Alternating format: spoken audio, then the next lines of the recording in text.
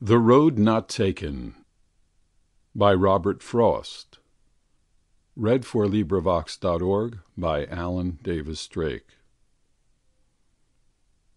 Two roads diverged in a yellow wood, and sorry I could not travel both, and be one traveller. Long I stood and looked down one as far as I could, to where it bent in the undergrowth.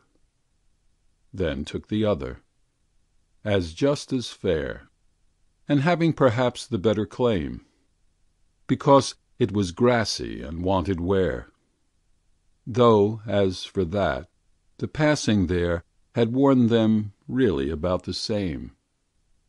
And both, that morning, equally lay in leaves no step had trodden black. Oh, I kept the first for another day. Yet knowing how way leads on to way, I doubted if I should ever come back. I shall be telling this with a sigh somewhere ages and ages hence. Two roads diverged in a wood, and I took the one less travelled by, and that has made all the difference. End of poem. This recording is in the public domain.